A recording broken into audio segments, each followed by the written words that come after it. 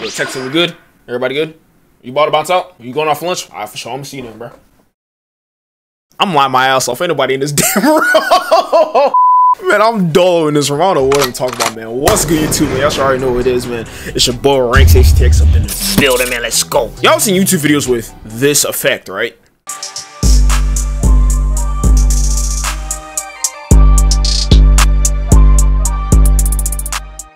And you're always wondering, how do I do this? How do I make this edit? I'm gonna be showing you how to do this effect in Sony Vegas right now, and I'm not gonna lie to you, this probably is one of the easiest edits I think I could probably ever teach y'all. It looks difficult and it looks high level, but I'm gonna show you how to do this very easily. So let's get straight into it. Let's go. So for this effect, you're honestly going to need two things. You're gonna need one, the editing software, and two, you're going to need this plugin. The plugin itself is called Ecto.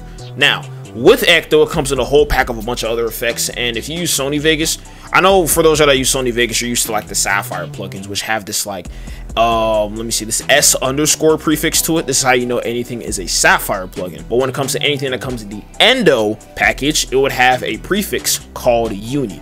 So you see anything like uni.av club, uni.blur, camera shake, blah, blah, blah. And here we have Ecto. So the thing with Ecto is the glowing effect, but the problem is it has the glowing effect to the entire outline, but we want it on just the gun right here. So as you can see, I took a clip from Modern Warfare, I went into Gun Runner, and I have a clip right here I put into slow-mo and stuff like that. As you can see, whenever you put this into slow-mo, right, it almost makes it like a freeze frame, even though it's not exactly a freeze frame. That way it slightly moves to give it that slightly animated and natural effect. But the thing is, we don't want the outline around the entire background. We want the outline on just the gun. So how do we do this? This is pretty simple. All you gotta do is copy the video. See, usually with every video, like I said, it comes with a video track and an audio track. You copy it, you make a video track above it like so. By the way, for those of you that don't know how to make a video or an extra video track in Sony Vegas, I'm gonna be showing you how to do it now. All you want to do in order to make another video track is you want to right click in the default video track that pops up, right click, click insert video track, boom. And like I said, you copy this image with Control C, you Control V in the new video track, and boom, there you go. You get a separate audio track that comes with it, like I said, because this is a video. So if you want to get rid of it, or you just want it to be out of your way, right click within the audio track, delete track, and it deletes just the track and just the audio segment, but it keeps the video segment. So essentially what we're going to be doing is we're going to make sort of like a mask outline around this MP5 right here. We're going to do this around the entire gun. As you can see, let me show y'all. So all you got to do is click the event pan and crop tool. When we do that, you go down here, right here, you see position and mask. You want to click mask and you want to check the box. So essentially you want to zoom in to where it satisfies you the most. And then from here, you want to start making your selection. So you want to go to the toolbox on the left that says Anchor Creation Tool. Once you create this tool, you want to just maximize this window as much as possible. That way you have as much space to work with as you can. And you basically want to just keep clicking and making outlines around the gun as so. Almost like for anybody that uses Photoshop, this basically is just like the pen tool. So you make an outline around the entire gun, and then once you're done, you click right at the starting point to complete the outline. So let's get straight into it. Let's go.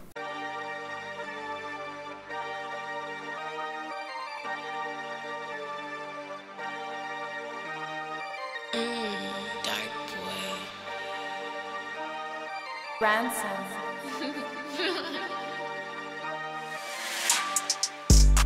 So essentially when you finish the entire outline, as you can see, oh, it's kind of tripping me out like that. It should look like this. So once you get to the very, oh snap, what did I just click? Once you get to the very last point, you just want to hit the very starting dot that you made. And you know you hit the starting dot whenever everything else lights up yellow. And once it lights up yellow, boom, everything else goes dark around it. Now, for the sake of detail, you can go like within, you know what I'm saying, the little trigger hole. You can go within the iron sights. You could be all detailed if you want to. For the sake of this tutorial, I probably won't. I just won't. This is just a demonstration. I want to show you how the effect looks. This would be more detailed. Like you want to go in detail. You want to be more precise with it. You want everything to be good. That's all on you. Once you're done with this, you just want to, you know, shrink the window down because we made this window giant as hell just for the sake of cutting this out. So you want to go ahead and cut this out, and like I said, like I showed y'all before, there are two video tracks. There's the top one where we just edited the mask on, and there's the bottom one which is just the standard track. So what you want to do to differentiate the two is you want to scroll down and you want to pick black and white. Once you pick black and white, you want to do 75% or like 100%, either one, and you want to apply it to the bottom video track. So as you can see, everything else behind it is dark. I might even put this to 100. There we go. That way you can see the color contrast much better. So once you have this done and you have that color contrast between the two video tracks, it literally is this easy. Trust me. You click Ecto, you click the default one that they have, and you drag it to the top track with the mask edited. And once you do that, boom, there's your Ecto effect. Now, if you really want to be more specific and stuff like that, I'm gonna show you how to do this. By the way, if you do want to edit this, if you want to edit the colors on this, do not go here and start clicking this. You know what I'm saying? Start going in the color wheels and stuff like that. What you want to do is you want to click color preset, and there's multiple presets. As you can see, there's different ones, like there's warm, changes to that. They got stuff like proton beam, but if you want to make it entirely up to you, you click user defined, and then you start making the edits. Because if you click cool, warm, or anything else, and then you start making the effects and you save it as a preset, it will automatically go back to the original preset that's here before. So this is how you do it. If I want to show you how this looks, let me show you how this looks. So you start right here, you press play, and as you can see, once it freezes, boom, let's get to that frame. You see the effect. Also, you can edit this effect as well. If you don't like the way it distorts that much, you can turn down the distortion if you want to. Let's do like 20. Let me show y'all. As you can see, you can still see most of the gun on the outline and stuff like that. So that is how you do it. Now, if you want to go into more detail, you can do it as much as you want to. Let me show y'all one more thing. You actually can animate this effect if you want to. So let me show y'all this. So if you want to animate the effect, let's say you want the effects start from the left and then go to the bottom right here.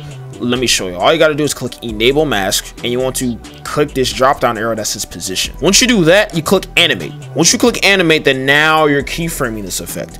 So all you want to do is you want to drag this towards the top right here. As you can see, the position matches up right here on the preview window.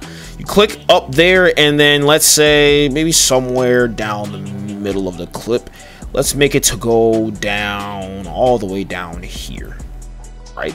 So when you do that, essentially keyframing it, let me show you one more time how my keyframes look. So I started at the very beginning all the way up here, and then somewhere towards the middle near the end, I pushed it all the way down here. So when you press play, it will look like this. Starts from the top, goes down to the bottom. And there you go, guys. That is exactly how to make your gun glow. Like I said, if you don't want to have the little waning effect, the little, you know what I'm saying, the moving effect with it, you could disable the mask if you want to. If you want to have it, then you got to enable a mask, and you got to keyframe the positioning. But that is it for this video, man. If you did enjoy this video and you actually found it as easy as I told you it'd be, make sure you smash the like button for me, subscribe to the channel if you are new. Anyways, man, it's your boy Ranks, and we out of here. Peace.